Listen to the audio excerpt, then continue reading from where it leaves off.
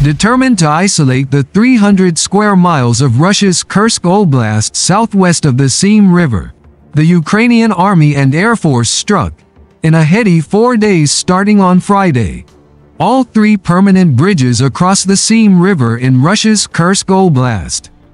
In order to put the parts of floating pontoon bridges together, Russian engineers mobilized, rushing sections of them to the Seym and launching boats.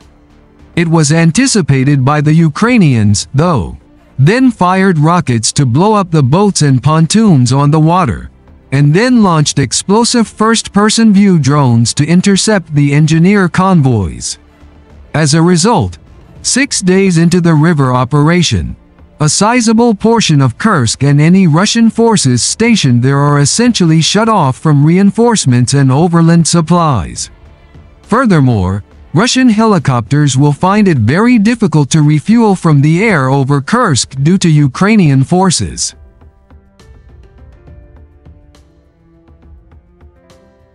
That the Ukrainians are so determined to isolate Kursk Oblast left of the Seym is a strong signal that their next move, 15 days into their invasion of Kursk, might be a ground attack across the Seym into the same region they just isolated. The first hints Ukraine was targeting bridges in Kursk came on Friday, when imagery appeared online depicting worsening damage, the result of back-to-back strikes, to a concrete span across the Seym in Glushkovo, 9 miles west of the front line of the 500-square-mile invasion zone. The bridge raids marched westward over the next 3 days.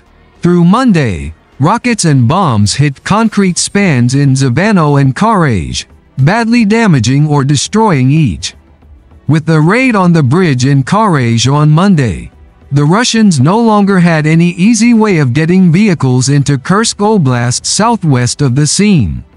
So they deployed engineering units with pontoons and boats, scrutinizing satellite imagery. Radio Free Europe correspondent Mark Krutov identified the construction of at least 3 pontoon bridges.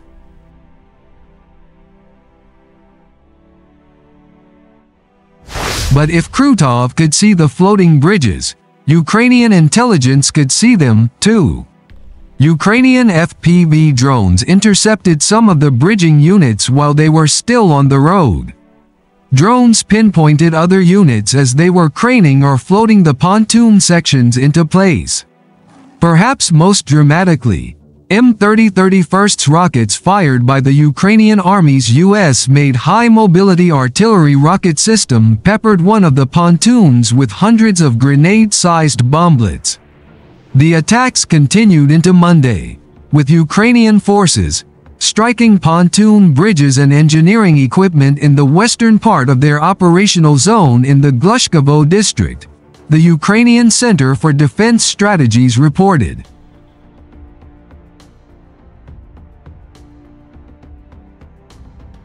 Ukrainian troops aim to outpace the enemy in the operational deployment of forces in this direction, according to CDs.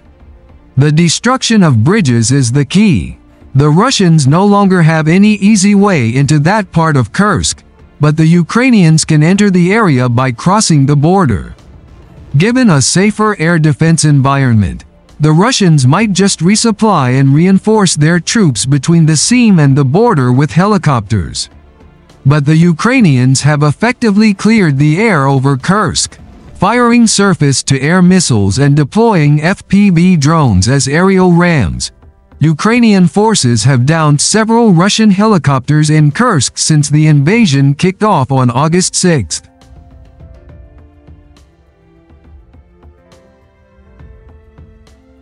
Meanwhile, in a speech to mark Independence Day in the capital Kyiv, Ukrainian President Volodymyr Zelensky stressed his country's resolve to regain its territorial integrity. Russian President Vladimir Putin received an update from top army generals at an undisclosed command center about strategies to counter Ukrainian forces that invaded the Kursk region earlier this month.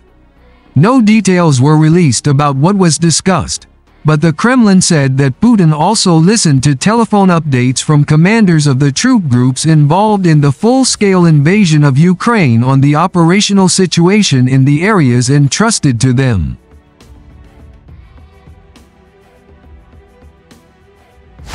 Ukraine launched the surprise offensive into Kursk on the 6th of August, with Kyiv later saying the incursion aimed to create a buffer zone to prevent further attacks from Russia on Ukrainian territory. In a speech marking Independence Day in the capital, Kyiv, Ukrainian President Volodymyr Zelensky stressed his country's resolve to regain its territorial integrity. "We will do everything to force Putin to end this war diplomatically, so that there will be less loss of people in front of everything and time. But if we do not succeed, if our partners crumble and do not stand firmly against Putin's aggression and against him as a thief, then we will do everything so that our army is ready to justly push Putin out of the territory of our state," he said.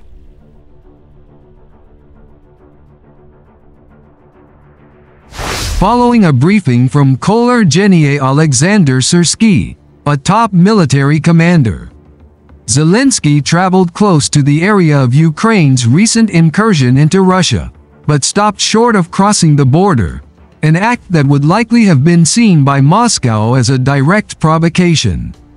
He reiterated that Ukraine does not intend to occupy Russian territory permanently, but wants to create a buffer zone to prevent further attacks into his country. The operation, which began on August 6, has reportedly led to a significant decrease in Russian shelling and civilian casualties in the Seym region, the Associated Press reported. Ukraine's incursion into Russian territory marks the first such capture since World War II, underscoring the conflict's escalating intensity. Both sides have increasingly relied on drone warfare to strike deep within enemy lines.